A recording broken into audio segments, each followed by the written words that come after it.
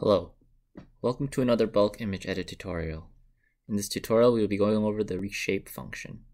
The reshape function allows you to reshape your images into a 1:1, 2:3, or 3:4 ratio. You can find the reshape function on our homepage or in the sidebar. Let's get started. The first step is to select which type of images I want to edit. Our app can edit product images and setting file images. For this, I want to edit product images. Next thing we have to do is filter by a product to edit. I want to edit the product shirt. We'll preview the matched images. As you can see, the shirt product has two images. So next, I want to specify that I want to reshape them into a 1:1, which is a square.